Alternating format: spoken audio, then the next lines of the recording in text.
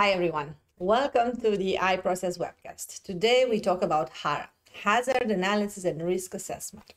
Here are 5 things to keep in mind when performing an effective Hara. First, understand what Hara is and when to use it. Hara is the most important analysis during the concept phase. The goals of the Hara are to identify and classify the hazards, formulate the safety goals, and determine the associated ASIL rating for each.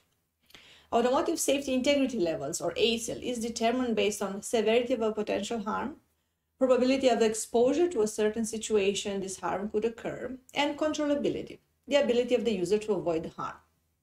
Hara is done at the vehicle level.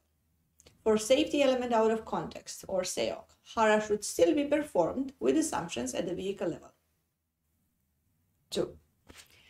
Identify the worst-case mishap. The focus is to determine hazards based on malfunctions in specific operational situations that need to be documented. The exercise is a brainstorming on climate, time of day, shape of road, vehicle operation, etc., that together with malfunctions will lead to hazardous situations.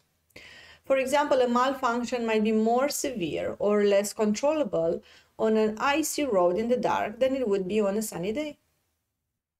3. Include sortif. While the analysis is usually done for functional safety, it is a good opportunity to include sortif cases. Sortif stands for Safety of the Intended Functionality. A previous video is available in the description.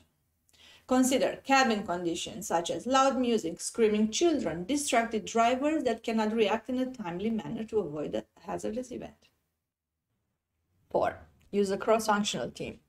It is important to have a cross-functional team doing the analysis. Some of the key roles that should be included are system and software architects, validation engineers, functional safety managers, quality managers, technical experts depending on the item being analyzed. However, limit the number of team members based on the scope for efficiency. 5. Hara is iterative. Do not expect to have identified all hazardous events in the first pass at it. Perform additional safety analysis such as FMEA, FMEDA, FTA, etc.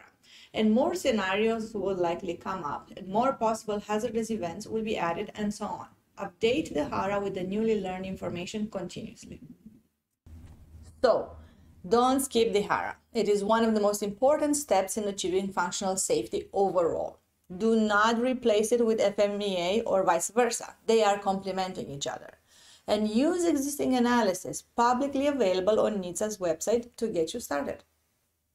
iProcess can support with templates, workshops, and strategies. Check our website for more information.